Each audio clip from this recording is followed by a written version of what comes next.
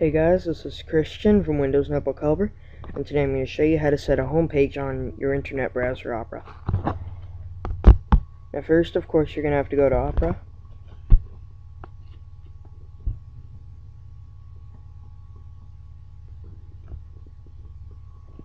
And now go to the site that you want your home page to be.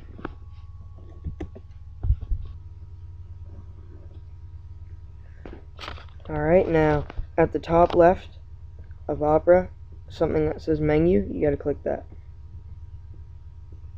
Now go down to settings. And then go to preferences right here.